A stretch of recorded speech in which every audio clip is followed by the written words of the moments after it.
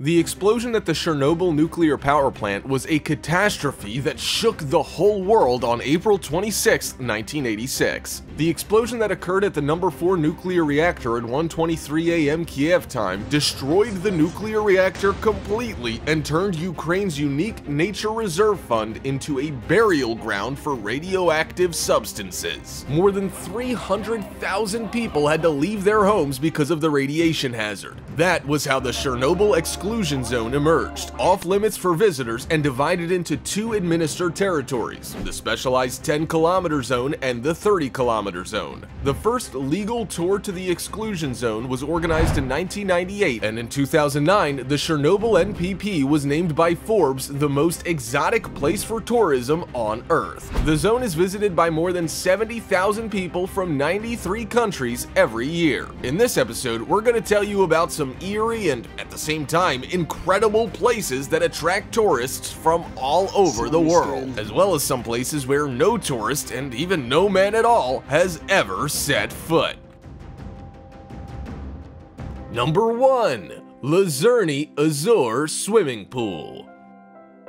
This indoor swimming pool is situated in the ghost town of Pripyat on Sportivnaya Street. It's quite difficult to find your way to Luzerny without a guide, as the street has turned into an impenetrable jungle. It's hard to believe that the facility, now overgrown and destroyed by time, used to be a part of the town inhabitants' peaceful, carefree lives. The swimming pool was built in 1970 and was very well equipped for a small town with a population of 50,000. Luzerny's uniqueness lies in the fact that it was operated for 12 years after the accident. Its territory was believed to be the cleanest place in the exclusion zone. There were 5 swim lanes for the nuclear plant workers and the accident liquidators to work out and relax. The swimming pool was closed only after the liquidation works at the Chernobyl NPP were stopped. This monument of tragedy has become a legend. Luzerny is featured in several movies and is a location in a few popular computer games. Number 2. The Cooling Pond.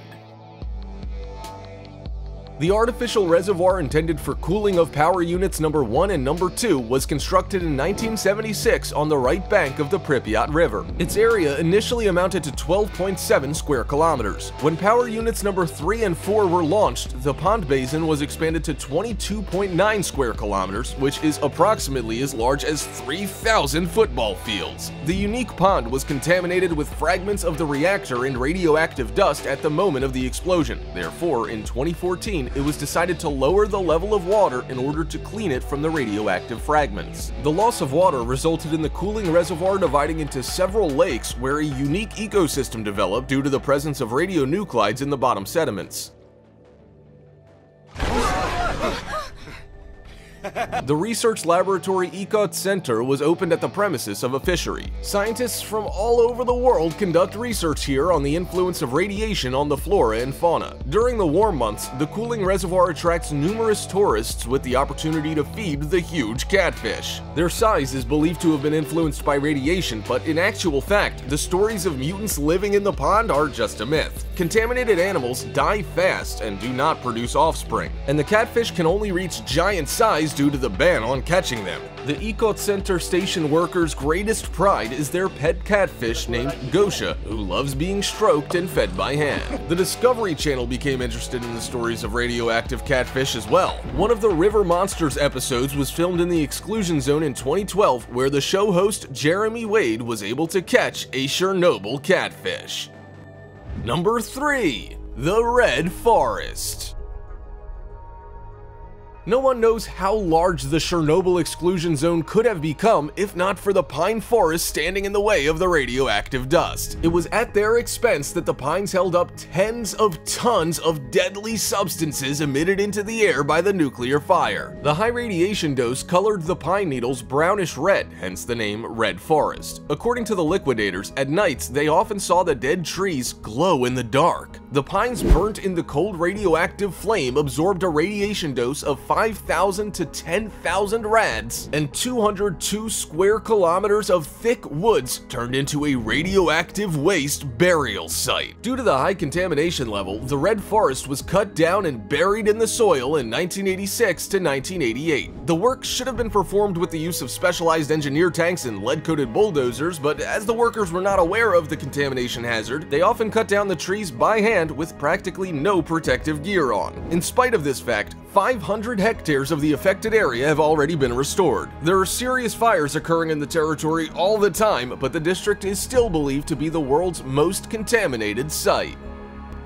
Number 4. The Duga 1 Radiolocation Station. There's a futuristic structure towering over the deserted military town of Chernobyl too. The Duga 1 over-the-horizon radiolocation station can be seen from any point in the exclusion zone. The metal structure is 150 meters high and 460 meters long. In spite of that, the facility was not marked on a single map and was believed to be the most top-secret place both in Chernobyl and in the entire Soviet Union. Brought into service on July 4th, 1976, Duga 1 didn't remain a mystery for the other countries for long, as the installation produced continuous radio interference all over the world. Slight knocking could be heard even in common radio sets, for which reason the station was nicknamed the Russian Woodpecker. The construction of the mega panel required 280,000 tons of metal. The total amount of expenses was about 7 billion Soviet rubles. There were different theories regarding the purpose of the Russian Woodpecker. The US Department of Defense for a long time believed that the installation was an experimental weapon of the USSR, and the enormous dimensions of Duga 1 and the 10 pulses transmitted per second scared people. The powerful radar of the missile launch detection system was seriously considered as a psychotronic weapon or a weather manipulation installation. Nowadays, this place is popular among tourists as well as among hunters. Hunters, in their turn, use the antenna as a sightseeing platform, and some fans of extreme sports even use it for bungee jumping. Number 5. Radioactive Machines Graveyard. All kinds of machines were used to rectify the consequences of the accident at the Chernobyl NPP. The machines exposed to radioactive contamination had to undergo specialized sanitary treatment all the time. There was a kind of a washing plant located on the outskirts of the Rosoka village, the 416 inhabitants of which had been evacuated on May 7, 1986. After the end of the liquidation work, the Rosoka site became a graveyard for 1,350 pieces of radioactive equipment. 50 acres of land had 10 heavy helicopters, Mi-8 and Mi-6, engineer tanks, armored personnel carriers, chemical reconnaissance vehicles, fire trucks and ambulance cars, robotized bulldozers, excavators, and evacuation buses awaiting their fate. The total value of the equipment stored there was about $46 million worth back in 1986. The Rosoka site was officially closed down in the end of 2012. The machines with the most intensive background radiation were transferred to the Buryakovka radioactive waste burial site located in the 10-kilometer zone. The burial ground has 30 trenches intended for burying solid, non-combustible waste and designed to last for up to 300 years. Slightly or moderately contaminated machines were disposed of or cut for scrap. According to some data, there are not only the 1,145 containers with radioactive waste buried in the pioneer wall of the old sarcophagus, but also some extremely hazardous pieces of equipment. By the way, the Rosoka site became the prototype of the junkyard location in the Stalker computer game. Number 6. The Volkov Air Defense Missile System. This quiet nook is rarely visited by tourists. There's not a single road that would lead to the small military unit in the thick woods. The Volkov Air Defense Missile System is located in the 10-kilometer exclusion zone. The top-secret facility was put into service in 1962 and served for air attack protection for the Chernobyl NPP and Duga 1, so there's little information available about it. Volkov can hit targets moving at 1,430 miles per hour and is still used in a number of countries. The barracks, remnants of the transport and load vehicles, the garages, the large missile bunker, the platforms for missile systems, and the air raid shelter still remain in the territory of the abandoned military unit. The equipment was evacuated immediately after the accident. The Volkov system also became the prototype of the Jupiter plant vicinity location in the Stalker computer game. Number 7. Medical Sanitary Unit Number 126 in Pripyat. The first injured people were brought to the medical sanitary unit number 126 in Pripyat 3 hours after the accident at the 4th Power Unit. 6 firefighters and 22 nuclear power plant employees stayed at the hospital complex for less than a day and were urgently transported to Kiev and then Radiological Clinic number 6 in Moscow. But the most horrible place is not the abandoned operating room or the maternity ward with baby cribs, but the small basement with a narrow corridor about 60 to 70 meters long and several rooms of 10 to 15 square meters in area. The contaminated clothes, footwear, and bed linen of the first accident victims were thrown into those rooms. In one of the rooms, deep within the basement, there's the famous firefighter's boot that radiates more than 30 millirentgen, which is 1,000 times higher than the permissible level. The medical sanitary unit itself is open for tourists, but it is strictly prohibited to enter the basement. The guides keep mum about the facility in order to not arouse unwanted interest in the dangerous place. But photos and videos of the basement appeared on the internet anyway, posted by hunters. Illegal visitors rushed into the medical sanitary unit for an adrenaline rush and hoping to find scary artifacts. The main entrance to the basement was buried under tons of sand in 2016, but that doesn't stop the thrill seekers either. There are beaten paths in the sand already, as well as near the basement window. Number 8. The Polsey Hotel. The roof of the famous Polsey Hotel commands a view of the town where nature's getting the upper hand in the war against radiation. Despite the dense vegetation, Pripyat still retains its appearance of a Soviet town of the late 1980s. The hotel itself was built in 1970 for the guests of the town and the visitors of the nuclear power plant. The energetic community center was built next to the building, alongside with the amusement park that was never opened. As the hotel was centrally placed and had a direct view over the Chernobyl NPP, Polsey was chosen to accommodate the command center coordinating the operation of the helicopters during the rectification of the accident's consequences. The dosimetric control station was also positioned in the hotel building, and the rooms were occupied by the liquidators. The building was abandoned afterwards, and the legendary roof became a must-see place. There's a birch tree now in the place of the command center as a symbol of the life being revived. The furnishings are partially preserved in many of the rooms, and there are the famous Hiroshima Shadows graffiti painted on the building itself. Nowadays, the emergency state of the hotel doesn't let the tourists ascend to the viewing platform, and it is officially prohibited to enter the building. Number 9. The Amusement Park. The Pripyat amusement park has become an iconic place for tourists. The broken swing boats, the merry-go-round with the collapsed hobby horses, the bumper cars ride with the cars overgrown with moss makes the landscape really look post-apocalyptic. But the greatest attraction for the visitors is the rusty Ferris wheel. The authorities are planning to close the park to visitors before too long due to the risk of its collapse. Unfortunately, the inhabitants of Pripyat did not get a chance to enjoy the festive atmosphere of the amusement park. It was to be opened for the first time on May 1st, 1986. The Chernobyl accident happened on April 26th, just 4 days prior to the opening date. Number 10. The Elephant's Foot.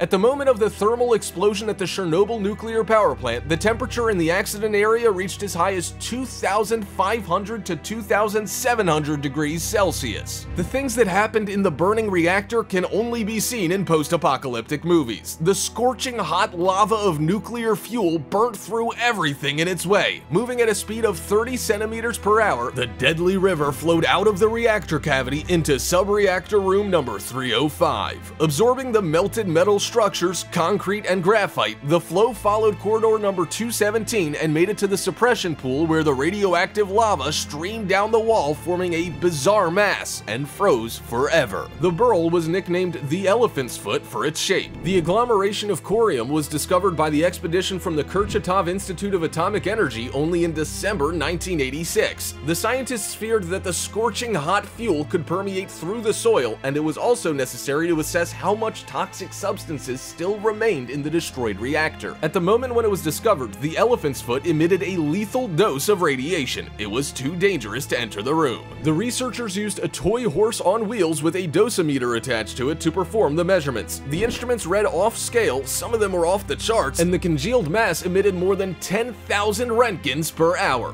To take a sample of the substance was a hard task as well. Electric drills mounted on self-propelled carriers were not able to drill a hole and often became disabled due to the extremely high level of radiation. In order to obtain a sample of the material, it was decided to shoot the elephant's foot with an assault rifle. The operation was performed by an experienced sniper, Captain Sirocco, and recorded on video. The frames from the film were then used in a BBC movie. The obtained samples confirmed that the stalactite was composed of 10% uranium, zirconium, a whole package of nuclear fuel radionuclides, molten silicon dioxide, and some other chemicals. The corium was named Chernobylite. The weight of the Earth's most toxic waste is approximately 11 tons. The area of its base is 1.7 meters squared. The stalactite is about 3 meters high. The scientists believe that the elephant's foot is going to emit radiation for many centuries to come.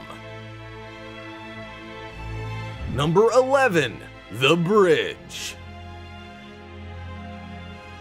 The Chernobyl Exclusion Zone is popular both with the computer game developers, movie producers, photographers, and with the authors of all sorts of myths. There are the deserted towns and villages of the Exclusion Zone, the roads thickly grown with high grass and trees, the abandoned houses overgrown with moss, the rusty vehicles, and among these there are herds of wild horses, large groups of boars, and solitary proud moose. The Dead Zone is full of life in actual fact and heats the imagination. Nature has escaped the concrete captivity here and exists in its pristine form. But in order to see this peculiar mixture, one would have to cross the legendary bridge on the way to Pripyat. Guides often tell the story where the curious town inhabitants stood on the bridge watching the 1-kilometer-high pillar of fire shooting up from the 4th power unit. Many of them died within a few days after such a toxic sight. Due to this myth, it was nicknamed the Bridge of Death. The structure is situated over the railroad tracks on the Chernobyl-Lelev-Kopachi highway. The town and the Chernobyl NPP are really well within view from this spot, but the Bridge of Death was guarded by militia squads on the night when the reactor exploded, therefore this story is not true.